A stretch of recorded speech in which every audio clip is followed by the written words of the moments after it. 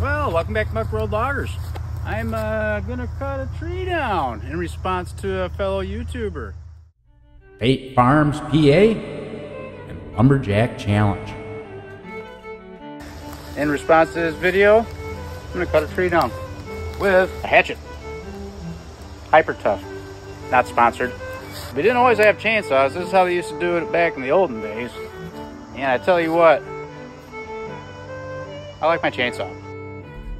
Harvesting timber can be dated all the way back to the Stone Age, where they originally used tools made of flint and stone to cut wedges and chop down the trees, similar to what I'm doing right here. Around 5000 BC, Germanic tribes invented the very first saws that we would recognize today, with nickel teeth and half-moon shaped flints. It didn't take too long for them to start introducing iron into the design at around 750 BC. Around 1800, the first circular and bandsaws were being produced in England.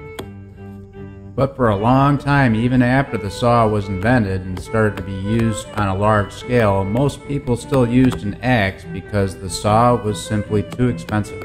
It wasn't until the 1930s that somebody invented the proper chainsaws. Some of the first ones out the gate were Wolf of the USA, Westfelt of Sweden, and of course Stihl from Germany, my favorite. And in the 1950s, they started development of personal one-man operated chainsaws that were still quite heavy at around 4 to 5 pounds heavier than a standard heavy-duty saw these days. So consider yourselves lucky, guys. Welcome to the future. Back to you, Tom. That's how you do that.